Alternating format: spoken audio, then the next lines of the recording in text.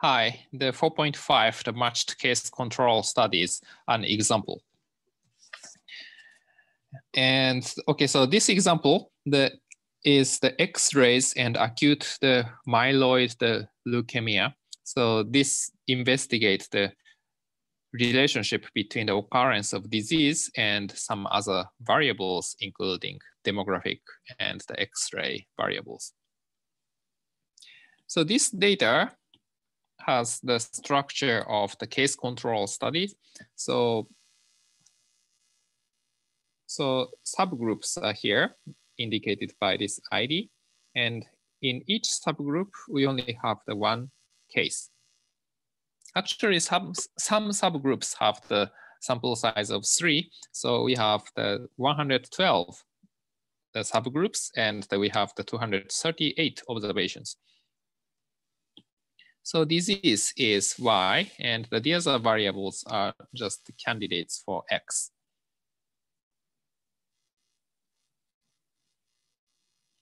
And at first, we have to remove the one variable, that is the Down syndrome, because when Down syndrome is present, then the disease is always 1. So the Down syndrome individuals have the 100% probability to have this disease in this data set. And this makes the coefficient for Down syndrome infinitely large, because basically in the likelihood function that we have the expectation of the alpha plus the beta times X for the case. So maybe X0, I would say. And here the denominator is exponential of alpha plus beta Xi. I is the ith observation in the JS group. So in this case, if always the case has the probability of disease equal to 1, then the coefficient for disease becomes infinitely large to maximize likelihood. So the estimation becomes, actually estimation that diverges. So we have to remove this variable first. So a kind of the condition. So at first, the Down syndrome is present, then disease status is always 1. And otherwise, we develop a prediction model to see that when the disease occurs. So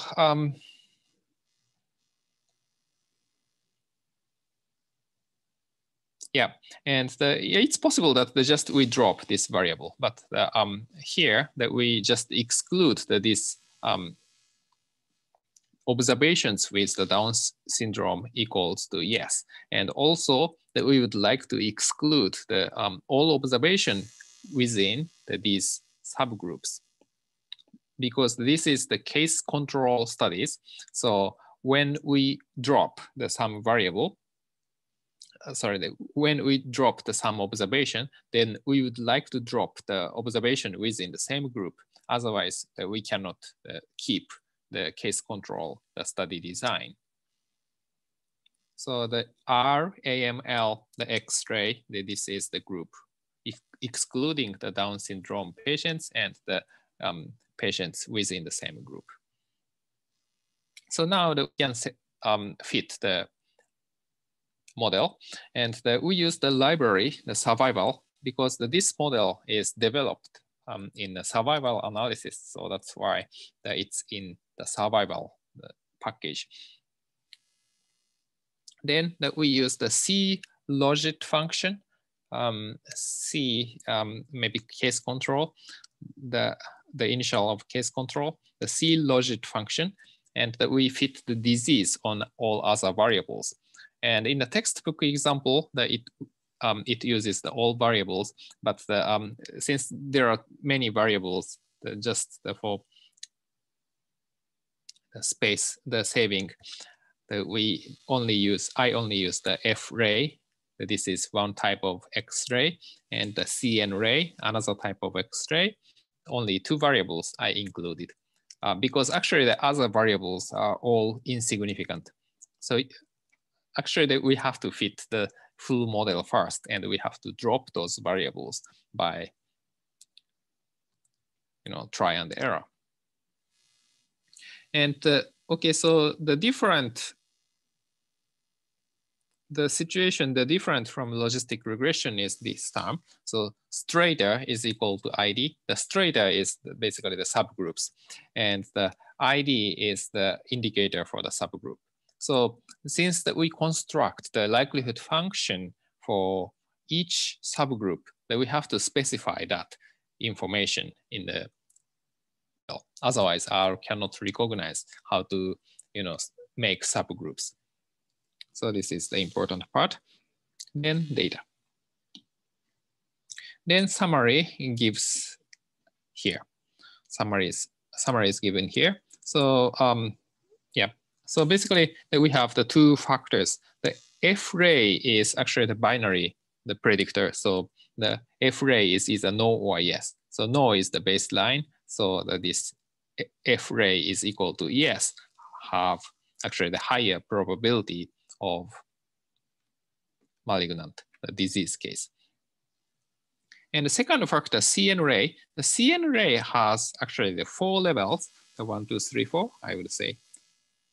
But this is ordered. So 1 is smaller than 2, 2 is smaller than 3, 3 is smaller than 4.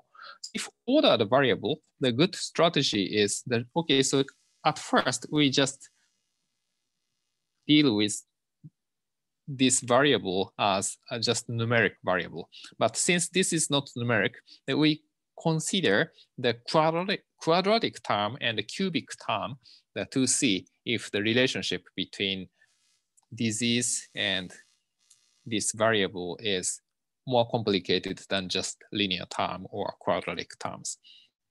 So just the transformed variable. So if CN ray is a factor variable, that we just the R just add the factor variable for each level. But if this is ordered variable, R makes this as linear term and quadratic term and the cubic term.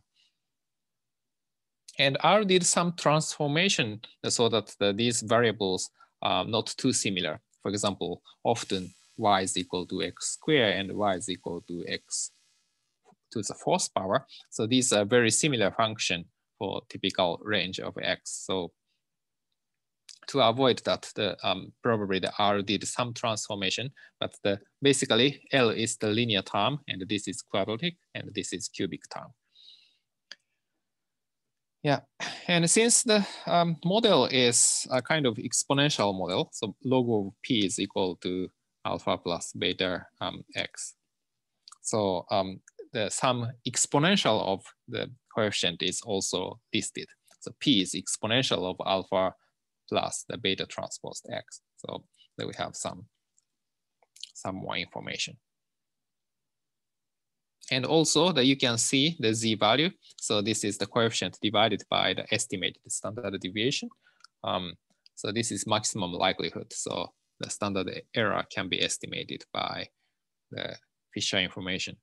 So we can get z values and also that we can get the p values.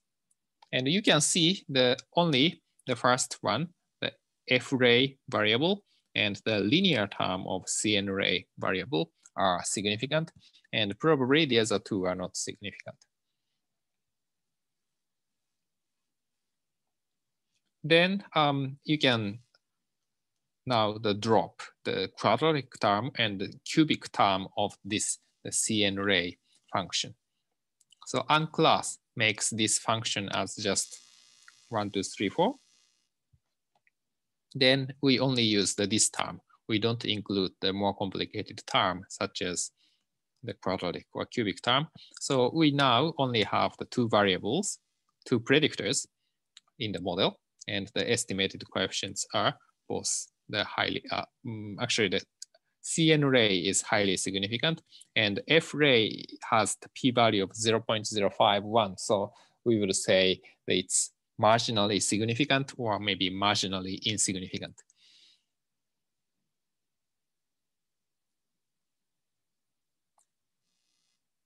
Yeah. And some other statistics are reported. For example, the concordance. The concordance means that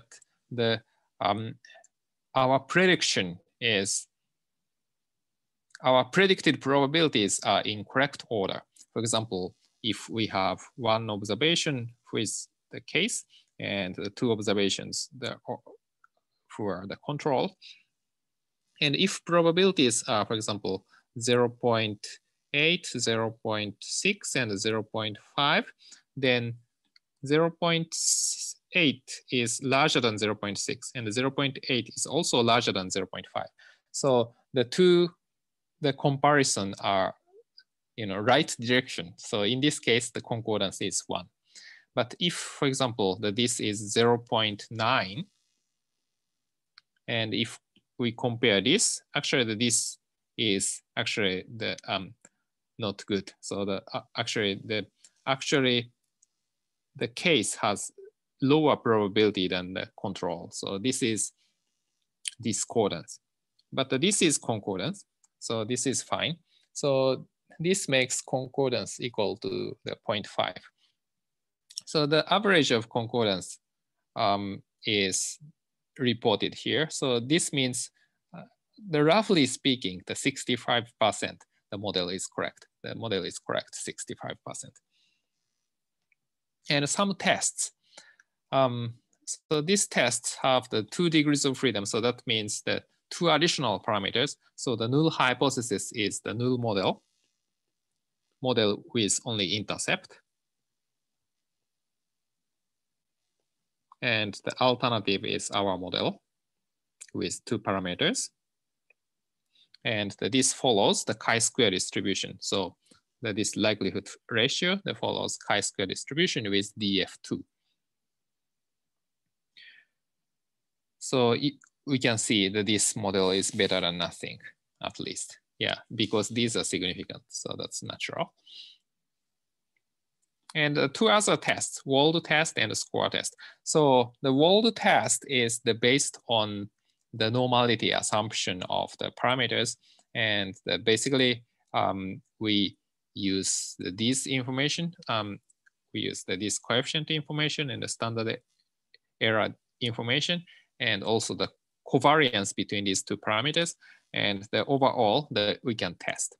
For one observation, you can simply divide this quantity by this, and we can make a normal approximation. But here, for the entire model, so we use the 2-dimensional vector, and we do the z-test. And the score test, it's also another version of the test by the normal approximation.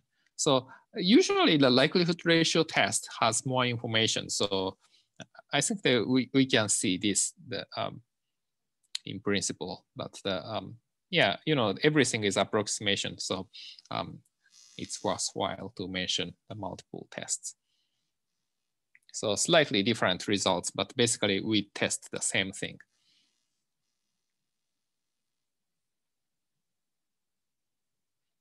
Yeah, so yeah, match case control studies, the model is different from logistic regression. So one observation is one subgroup.